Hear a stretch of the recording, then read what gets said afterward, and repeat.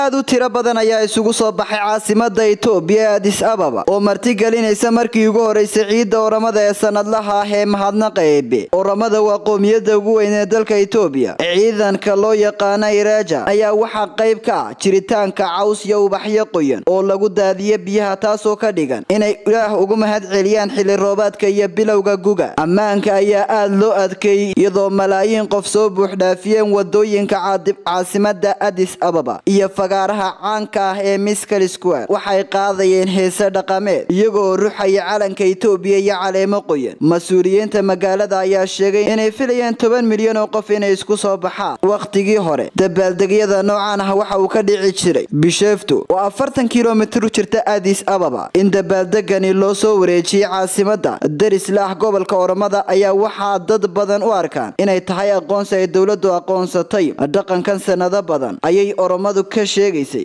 gacan bidixayn dhinaca dhaqanka iyo siyaasadda. Cabdirashiid Maxamuud Maxamed, Cabdirashiid Huduud, wararka Star TV.